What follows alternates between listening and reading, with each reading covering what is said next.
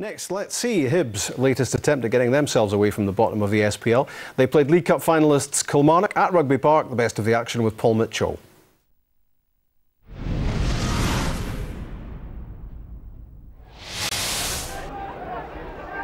James McPake on to Griffiths. Griffiths has a nice pass taken down by Tom Soares. That's a great finish from Tom Soares. It's his first goal for Hibs and he finishes this really well. Taken down, let it bounce and cracked it past Cammy Bell. 17 minutes gone at Rugby Park and Hibs have been struggling in the SPL, are ahead. Work to do for Kenny Shiels and Jimmy Nicholl as they defend the free kick. Frankham curls it in and clips the crossbar. Lovely effort from Frankham, bending down but just not enough. Well, Killie have lost only one of the last 6 at home in the SPL. It was a defeat to Dunfermline. Behind here, Hibs moves forward. Soares gets it thrown to Lee Griffiths. Griffiths with a chance for 2-0. Bell with a save. Soares with a header. Didn't get enough power on it. And Cammy Bell was able to recover. But again, Hibs finding great space. Lee Griffiths, the inspiration. Cammy Bell with a save, and Soares needed more power. Dayton pulls the ball back to the box. Simple header away. Claros launches it long. Lee Griffiths, that's brilliant from Griffiths. Another chance for 2-0. Cammy Bell with a save again. And James Fowler is there. Well, Claros, it wasn't a hit in hope. He knew where Griffiths was. Great control by the Hibs player. And that's a good save. Claros high in the air. Nelson comes off, breaks down onto Roy O'Donovan, who finds the top corner at the start of the second half, and the Hibs fans are delighted. It's a first Hibs goal for Roy O'Donovan. It broke his way, and with a shot, found the top corner past the stretching Bell.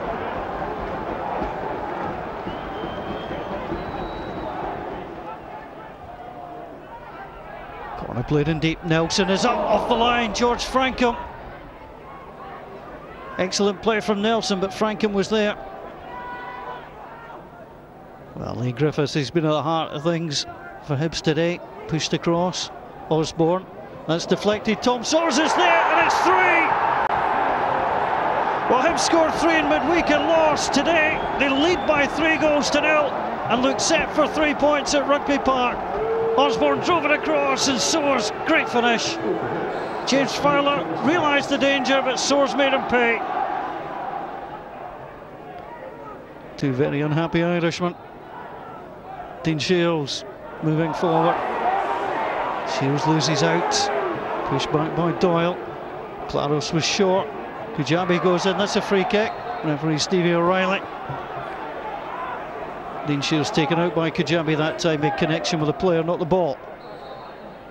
Dean Shiels will be favourite to take this. Shiels, great finish! Well, Killie have won the last 3 matches he's scored in. This may only be a consolation, but that's great skill from Dean Shiels. Curling it all the way, and Graham Stack, little chance. Fowler out wide. Kilmarnock still trying to attack. Little shove there as the ball comes across. Sent behind. Maybe been a push in the middle as Heffernan's header was deflected.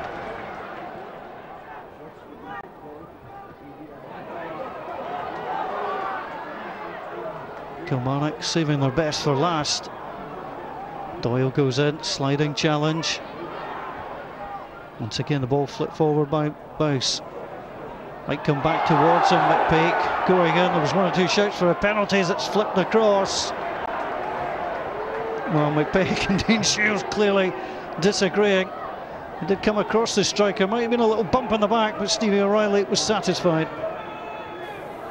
Well, Hibs scored 3 goals at Fir Park on Wednesday night, and they didn't get anything from that game, as you gleefully recall. They scored 3 yesterday, which mattered much more, and it sounded from what I was listening to on BBC Radio Scotland yesterday that defensively they looked a whole lot tighter, and they ended up winning with a bit of comfort. Yeah, well, It's been a tough start the last week, hasn't it? You know, they lost 5 against Celtic. They came to Fir Park and lost 4. So yesterday was a huge game for them. You know, to see what sort of character the team has. I know Pat made a few changes to the side, and you know, a little bit of luck from Roy O'Donovan. Maybe the Hibs fans and the players will tell you they've been lacking a little bit of that this season. Of course, the league table doesn't lie. You know, they haven't been probably good enough in some games, but sometimes you need, you know, something just to change your fortunes, and you know, maybe that's just done it for them. And Roy O'Donovan will be telling you that he meant that as well. Yeah, it looked like a tackle, to be honest, but listen, Rob, when they go in, strikers always claim they meant things. So 2 players there scoring their first Hibs goals. Interesting to look at the lineup from yesterday and to look at the number of new players. 6 of the starting 11 brought in either on loan or on permanent deals by Pat Fenlon in the January transfer window. And if you add Lee Griffiths, whose loan was extended during that spell, that's 7 out of 11. There's a whole new look to Hibs, and on the evidence of yesterday, it's starting to work. It's a tough time in January to try and bring 1 or 2 players in, never mind bringing 6 or 7 into your first 11. You know, you're trying to get a squad together, you're trying to get a system, you're trying to get a formation, you're trying to get information to players. So, you know, you can maybe understand why it's taken a little while for players to understand what Pat Fenlon's trying to get across. They've got injuries, suspensions going on. So, you know, Pat will be hoping that yesterday's something that they can build on. You know, he won't be sitting back and thinking, great, we've got a victory. He'll be wanting more, he'll be trying to build more. Pat's job remit was to keep them safe, get them in, you know, keep them in the SPL for next season, and he'll be hoping it starts yesterday, good result, and they can push on from here. We did wonder whether money might be the difference between Hibs and Dunfermline, and Hibs' ability to pay wages for that sort of quality of player coming on loan from the Premier League in Tom Sawyer's case, for instance, and Dunfermline.